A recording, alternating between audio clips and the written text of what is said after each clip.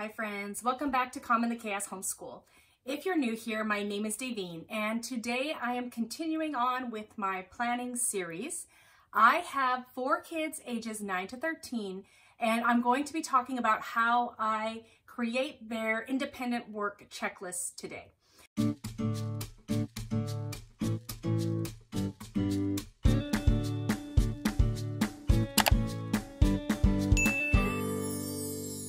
So this is the work that I want them to do, that they are doing at their grade level, and I'm hoping they can do most of it independently. But of course, things like math and some language arts I do need to help out with.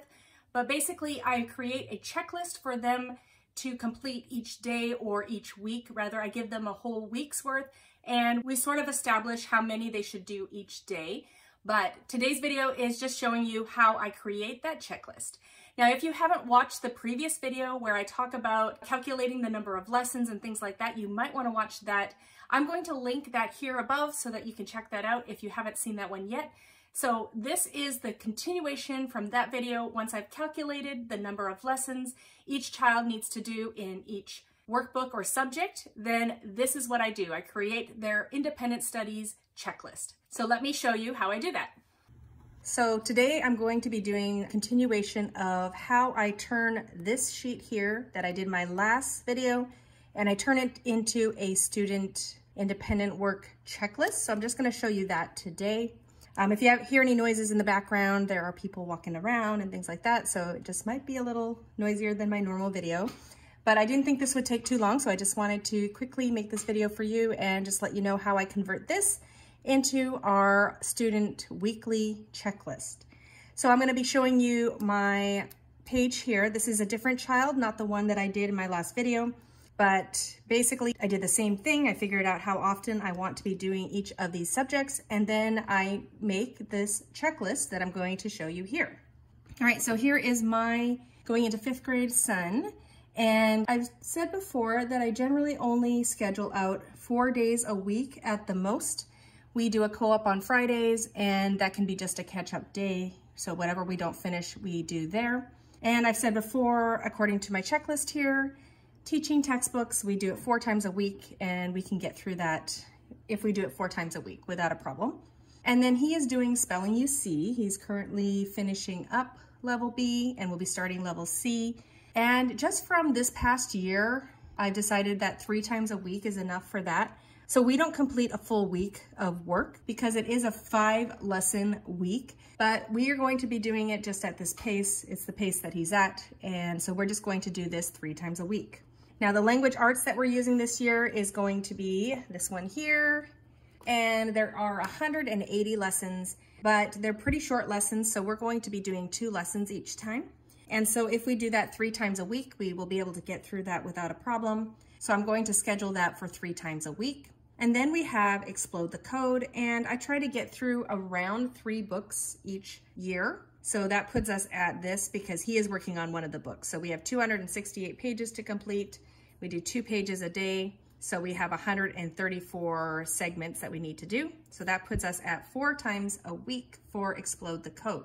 So I'm going to, over here, I kind of like to put the ones that we do a little more often at the top. So what I'm going to do is I'm going to add a row. We're going to move Explode the Code up there. And so this sheet that you're seeing right here is one that we used last year, and it just helps me be reasonable in how much I'm adding. I cannot add a whole lot more for him in the upcoming school year because the amount of work he's doing already here has been a challenge for him. So I can't add too much more than I have already here. So we move that up there because that's going to be 4 times a week. And we have language arts 3 times a week. Handwriting, I have 150 lessons I would like him to do. And this is because we're going to be repeating one of the levels, and I'm going to have him do 2 pages a day. So I said 4 times a week here, but I think with the amount of work we have on here, I'm going to just do that 3 times a week. And he's going to be doing 2 pages a day in that repeat level that he's doing. So we have that already here on our checklist showing that. Then we have typing 2 times a week, and we have time for math facts 2 times a week. So I'm just gonna set that up as other here, and it's going to be alternating keyboard time for math facts, keyboarding time for math facts. We have a silent reading here. Now we're going to be changing how we do silent reading in the upcoming school year. I'm going to be specifically giving him certain reading to do instead of just letting him read whatever he wants for the 15 minutes. So I'm going to change this a little bit here. I'm going to take this off. This is not really school related. This was just something we needed a reminder of. I'm going to go up to his sister's one, and we are going to do this. So he's going to be responsible for reading 5 times a week, and he's going to be reading a book that I've assigned. All right, so there we go. We've changed that setup a little bit there. All right, so this is going to be his checklist for the upcoming school year. I have been working more closely with my boys the past few years, but I think it's time for them to start doing this a little more on their own. So with this checklist, hopefully he'll be able to just see what he has to do each day and just go through and work through all the things that he has on this checklist. So I have another boy here, so I'll have to be doing the same thing with him. I'll have to go through and take a look at the new school year and how I need to change this checklist. And just so you know, I do make adjustments to this checklist throughout the year, even weekly sometimes, when we're feeling like there's a bit too much work, or if he could handle a little more, I'll decide which one I want to add more, or maybe I'll take away one of these explode the codes if it's just feeling like it's too much. So we have our goals or what we'd like to accomplish, but if we don't finish everything, that's okay. It's just, this is kind of just a starting ground in our plans to start with. Now, if you want to see what my daughter's schedule looks like after watching our last video, we did this daughter here, and so she had, let me just show you that quickly over here. So here was her chart that we worked on last time. And so from this chart here, I made this checklist here. So we have teaching textbooks 4 times a week. I decided we're going to do Math Mammoth 4 times a week, probably just a page. It's just supplemental for us, but she can handle an extra math page.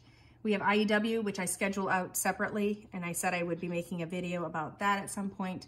And then I have a loop schedule for her. So if you look over here, all these other things here on this chart, including a few that we didn't talk about, I have personal project and written narration. I put those on to a loop, and I schedule those out on a loop like this. So if you want to see how I create a loop schedule, that is next week's topic. So come on back next week. All right, so that's how I create my students' independent work checklist. I hope it is helpful. I will link in the description box below a link to the ones that I have created for my own students so that you can go in and adapt as you would like for your own if that is helpful for you. Thank you so much for watching today, and if you like videos like this, please don't forget to give me a like. And if you haven't already, please do subscribe and hit the bell notification so you're notified of when future videos are coming up. My next video is going to be talking about our loop subjects and how I use loop schedules within my homeschool to kind of make sure I cover all my bases. So if you're interested in that, don't forget to stick around.